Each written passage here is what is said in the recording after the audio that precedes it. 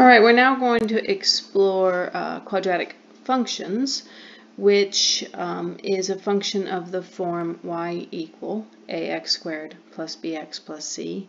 This is a two-variable equation with x comma y, or ordered pair solutions. Now, we've previously graphed linear functions, which is y equal mx plus b, to name the slope-intercept form.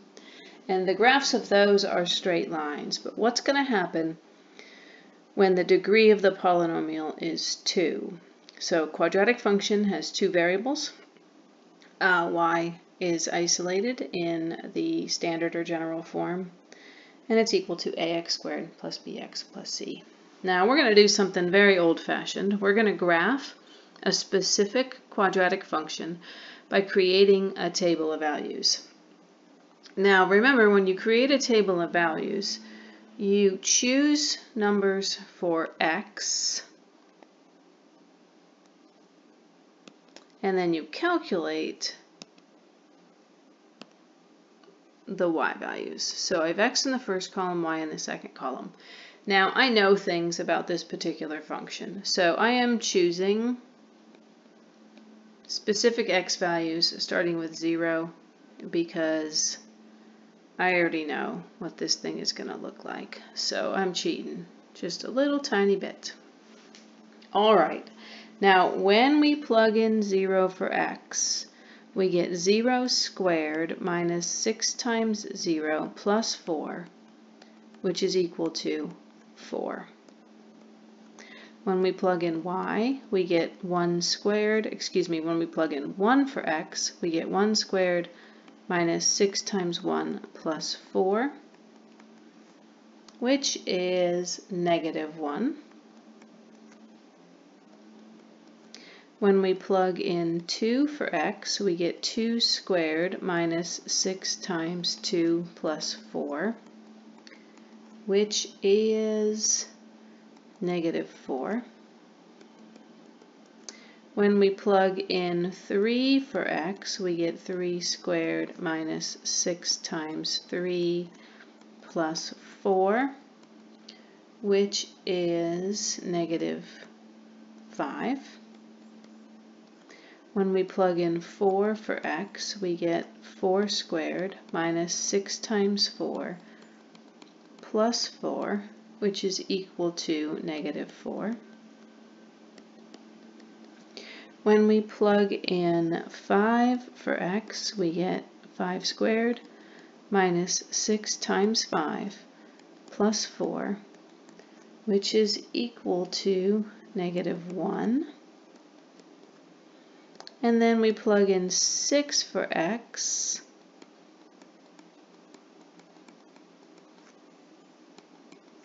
and we get positive 4. Now, I don't know if you noticed, but we started with a 4, and we got a 4 back. Then we went to negative 1 for the y value, and you'll notice that this is also a negative 1. This negative 4 is the same as this negative 4, and then right in the middle, we have this negative 5. So there's something interesting going on here. We're getting repeated y values. We're going to plot these points. 0, 4 means x is 0, so I stay in the middle, and I go up 4. 1, 2, 3, 4, and I put a dot. When x is 1, y is negative 1. So I got that one, I got that one. When x is 2, y is negative 4. When x is 3, y is negative 5. When x is 4, y, 1, 2, 3, 4, y is negative 4 again. When x is 5, 1, 2, 3, 4, 5, y is negative 1 again. And when x is 6, 1, 2, 3, 4, y is 4 again. I'm going to attempt to connect these. It probably won't be pretty. That's not too bad. So I have this shape, and notice it does continue upward forever. Now we're going to write down what we know about this shape. So we're going to label some things on the graph.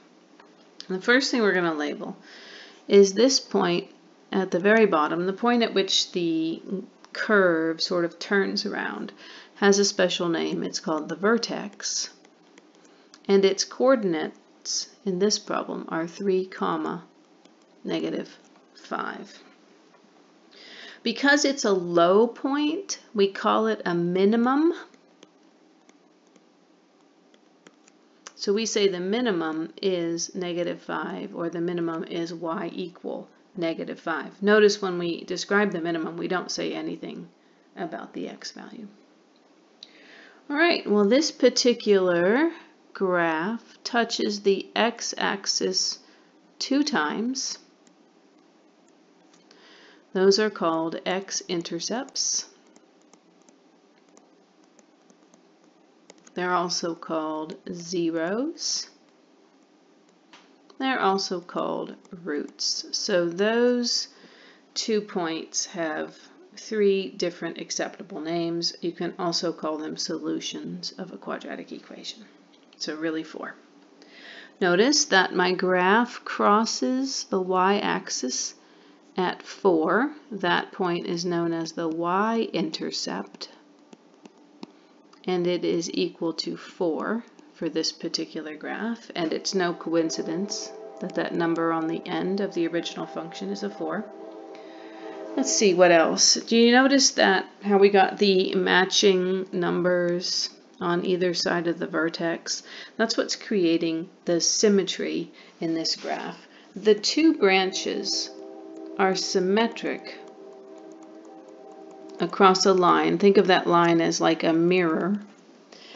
And that line has a special name. It's called the axis of symmetry. It's not really there, and it is vertical, so its equation is x equal the x-coordinate of the vertex. Okay, so the axis of symmetry is the line x equal 3, and it is invisible. All right, what else do we know about this? Let's talk about some things that we learned last semester. Domain. Domain is the set of x values that can be plugged into the function, and for this particular function, there is no need to eliminate any x values at all. So the domain is all real numbers. So basically this graph spreads out to the left and to the right forever and ever. Another way to say all real numbers is to write the interval -∞ to infinity. You can also use inequality notation. -∞ is less than x is less than infinity. Okay, so you might remember that when we had the arrows last semester that we knew there was an infinity in our answer. The range is the set of y values produced by the function. In this case, all our y values are from -5 and upward. So we can say bracket -5, infinity, close parenthesis.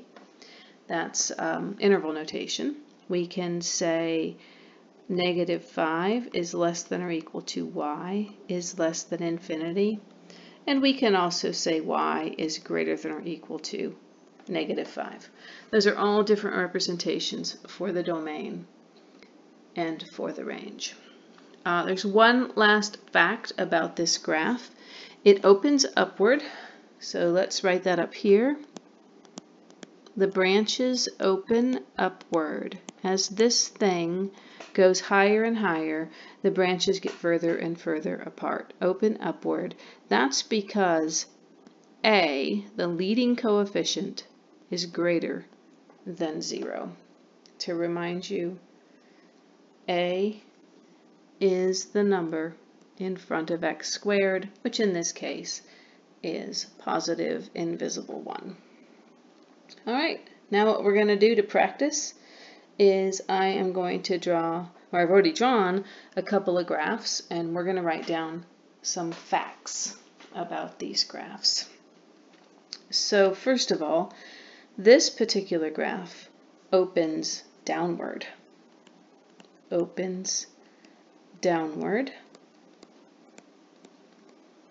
And since when the graph opened upward in our first example, we said a was greater than 0, if a graph opens downward, we know that a must have been less than 0 or negative. We can also see that we have 2 zeros, or roots, or x-intercepts, or solutions, so we'll just call them zeros. Those are the points on the x-axis. We have a vertex that looks to be located at 1, 2, 3, 1, 2, 3, 4. Now, would you call that vertex a low point or a high point? This example had a vertex at a low point, and that was called a minimum. However, this vertex is at a high point, so we say that we have a maximum at y equal 4. Let's see what else. Oh, we have symmetry on either side of this invisible vertical line. And that invisible vertical line is called the axis of symmetry.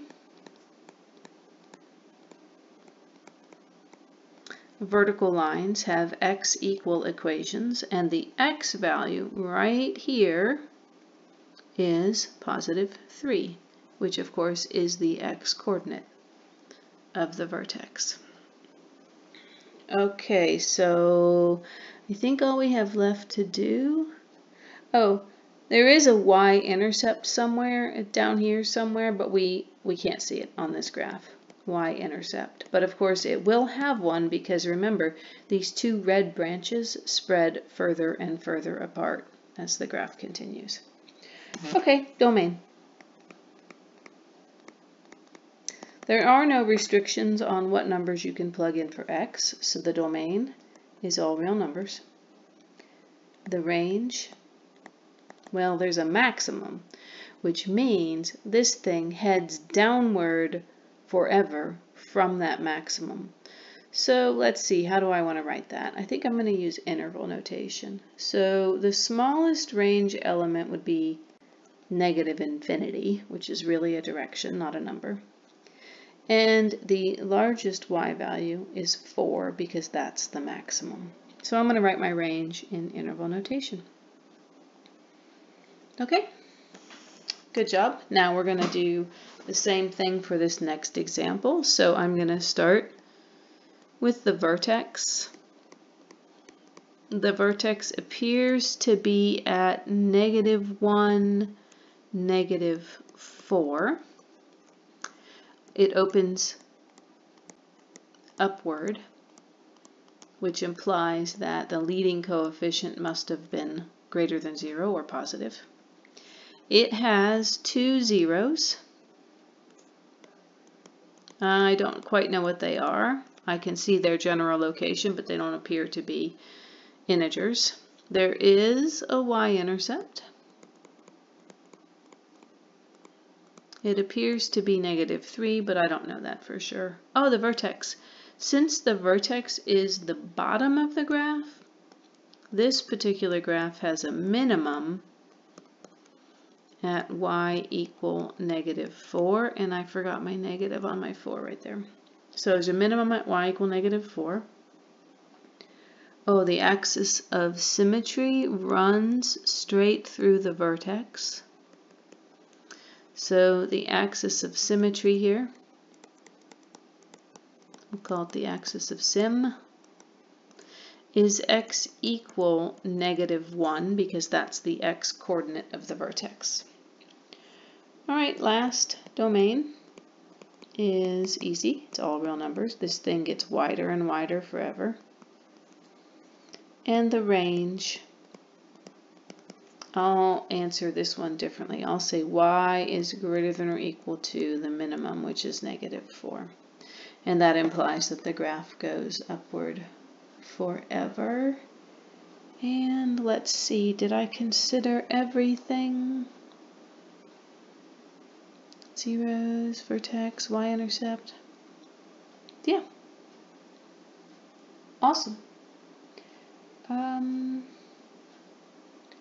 Alright, I think we're going to end this video right here. This video was about the basic facts of the quadratic function. Now, in practice, we would probably use a graphing calculator to draw the graph, to generate the table, to find special points of interest. But always remember that you can always plug in numbers for x, find numbers for y, plot ordered pairs, and connect them with a smooth curve if you need to graph something. Thank you for watching.